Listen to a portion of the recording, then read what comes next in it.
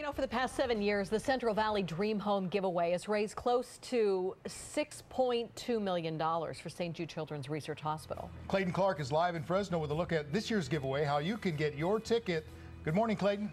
Good morning, Kim and Ralph. That's right. Today is the big day where we officially start selling tickets for the 2011 St. Jude Dream Home. And everybody's curious about the house, so we have Brandon DeYoung from DeYoung Properties giving us all the info. We found a little bit about it, but where exactly is the home this year, Brandon? It's in our DeYoung Chestnut Grove community. It's in northeast Fresno on the northeast corner of Chestnut and Teague. It's an awesome community. It's just minutes from the Clovis Old Town Trail, so if you're into biking or running, it's right there. Also, we're just minutes away from the River Park shopping area, so if you're into shopping, you've got that covered too.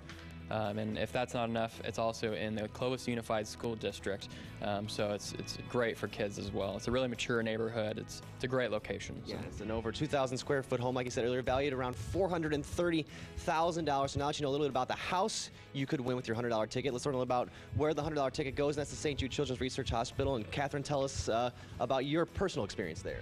Well, Audra was diagnosed with a brainstem tumor in 2003, and she had chemotherapy here at our children's hospital. But when the tumor started growing, my husband got online and just really searched for the best place in the world to treat Audra's tumor, and St. Jude was it. And within 2 weeks after contacting them, we were there for about 3 months.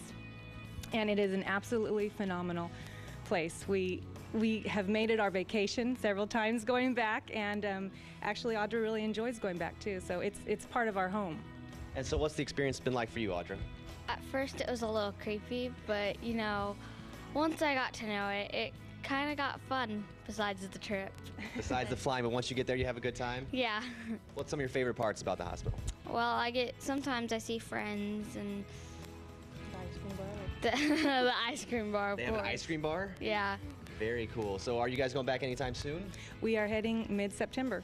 And how often do you have to make trips back? Right now we're kicked back to 6 months. We've been doing every 3 months, but she's doing absolutely fabulous, and we're going every 6 months now. All right, well, congratulations. And Audra, have a scoop of ice cream for me next time you go, all right?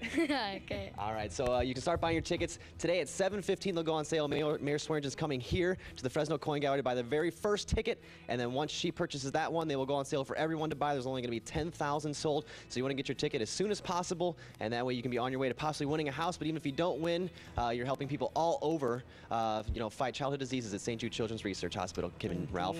Thank you. Oh, Audra is not a little girl anymore. No, they grow, but just another fantastic story. I mean, that place, and she used the word phenomenal, and that's how to describe it.